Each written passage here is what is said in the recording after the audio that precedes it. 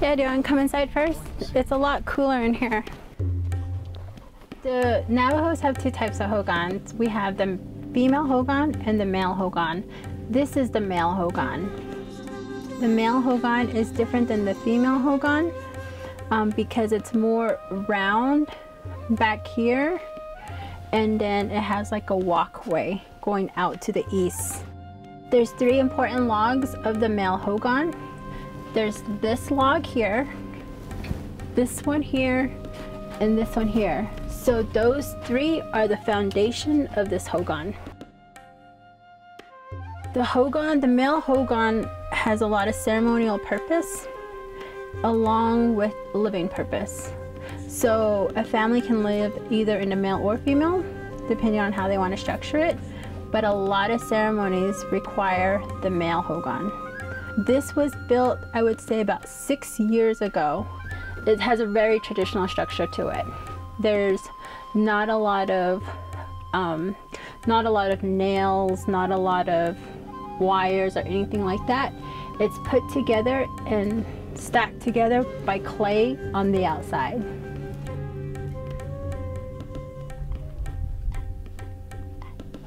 I believe the wood is juniper, and these are from the mountain, Great Mountain.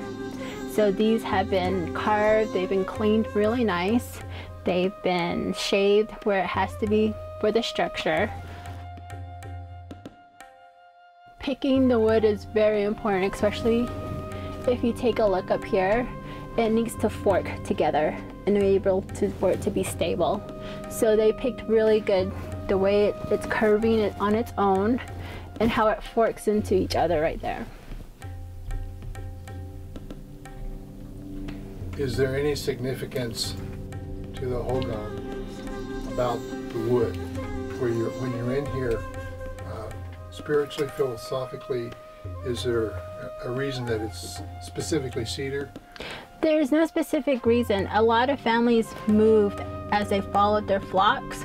So we couldn't be picky and say, I need this specific type of wood, because that could be hundreds of miles away. So it depends on what your resources are around. What really counted is the type of wood you use. It didn't matter, but you had to bless the inside of the Hogan before you start making it a living or use of it. So when this was finally structured, you would have somebody in here going to each of the main posts using corn pollen and blessing the home.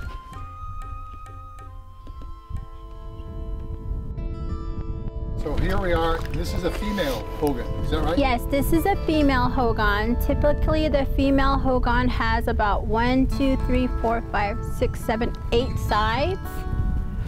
And female Hogans are usually turned in, can be more modern like this, and is a living like a homestead, like a permanent homestead. Usually it's just a 6-sided Hogan alone as a setting, but now that we have running water and washer and dryer, we need extra space for that. So as you can see, it kind of extends that way for those facilities and a kitchen as well.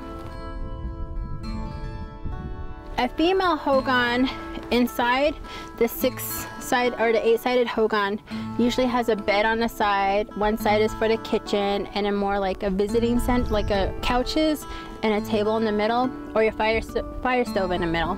So it was like a small adobe 1-room house.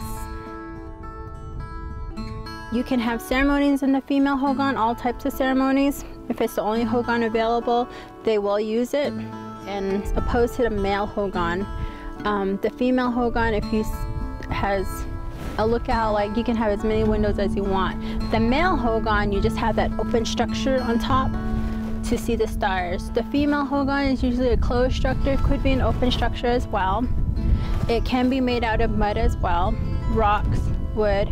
So this is the more modern female Hogan that we have available now. Around Navajo land, you'll see a lot of female Hogans, and all the homes such as Navajo Housing Authority is also, their concept is the Hogan style. It's nice to keep that tradition. It's very nice to come back and have not just a four-walled or a four-sided house as you're used to like when you're living out off the reservation.